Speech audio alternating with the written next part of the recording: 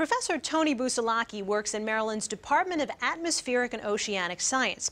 He also happens to be one of the world's foremost experts in an area that's been a bit of a political hot button these days: climate change. Tony runs the Earth System Science Interdisciplinary Center. It partners with NOAA and NASA, and together they're studying just how climate change impacts an area very near and dear to many of us, the Chesapeake Bay. We first started, everything was pretty much done by hand tongs, trot line, you pulled them by hand, you netted the crabs by hand, everything's pretty much automatic now. And I think that if we want to stay in business, we're going to have to change or we're going to go out of business.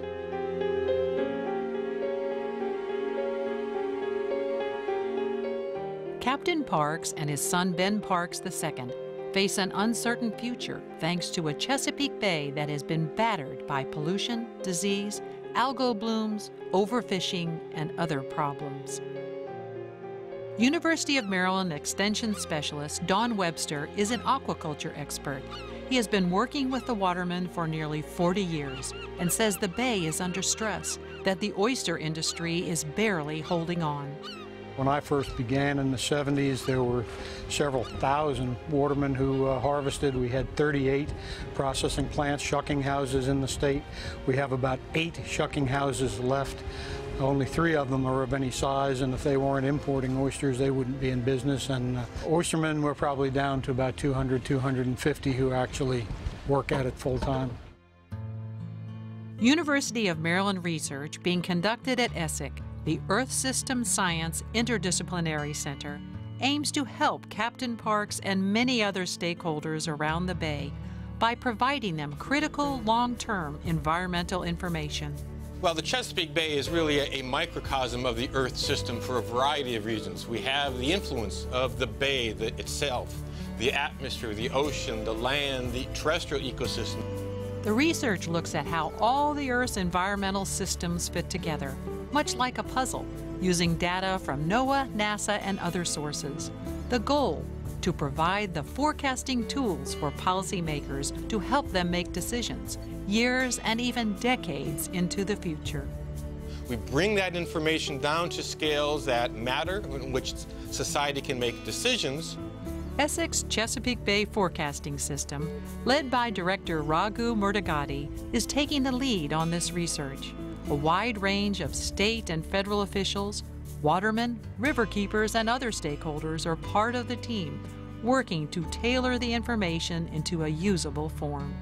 ESSEC's Tony Busalaki says the result will be a regional Earth system model, a prototype forecast of the environment that will one day be in routine use. Now we're at that point where we can look out 20, 30 years into the future and see that we have a realistic prospect of predicting what the environment is going to be like on timescales of seasons to years to decades.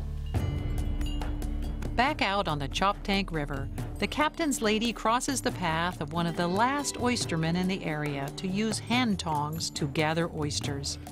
It's hard work. Extension Specialist Don Webster says information about harsh winters or upcoming drought conditions would be a big help to industry and the watermen.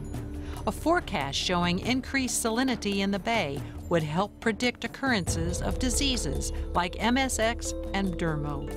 If you knew when to predict those with some probability, it would really help you with being able to manage both the natural populations and especially with aquaculture, and that's largely where the industry seems to be going right now.